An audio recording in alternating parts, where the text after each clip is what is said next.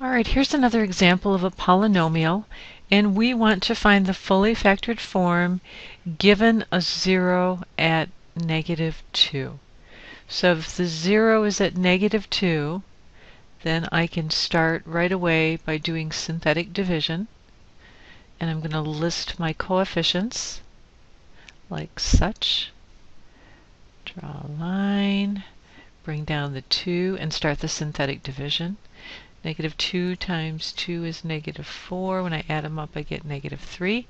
-2 times -3 is +6. When I add them up, I get -5.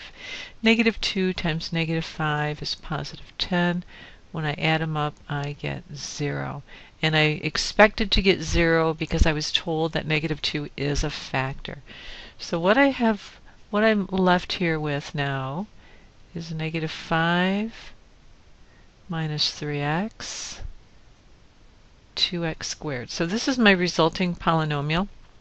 And so now I need to solve this, and I'm going to set it equal to 0, and I'm going to use my program because it's a quadratic.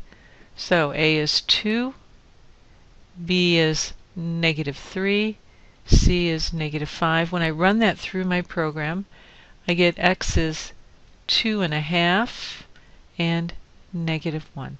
So now I'm ready to make my factors. So f of x equals, well, my first factor I'm going to use is this one right up here. So I have x plus 2. And then my second factor I'm going to use is x plus 1.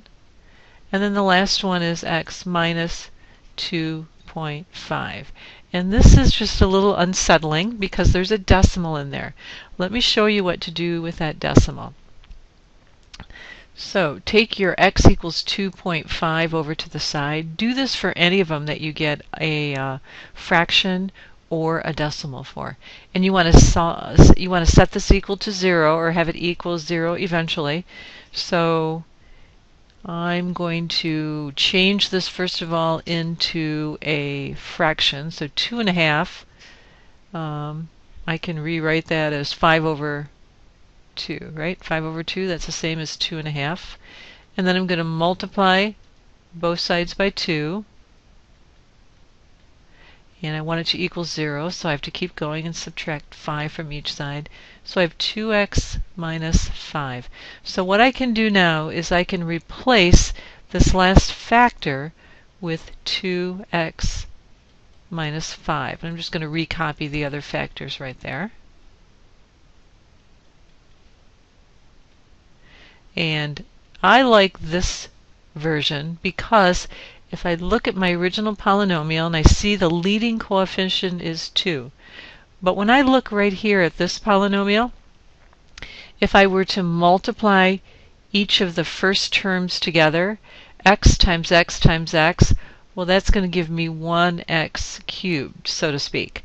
And that's not my leading coefficient. My leading coefficient is hidden, buried in this 2.5.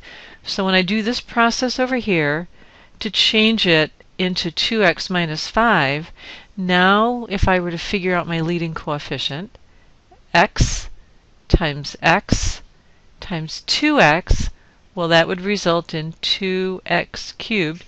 So there's my 2. That's the same as my leading coefficient up here. They should match.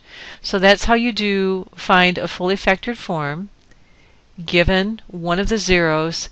And then this shows you how you can turn that decimal or fraction into a factor that will give you the correct leading coefficient.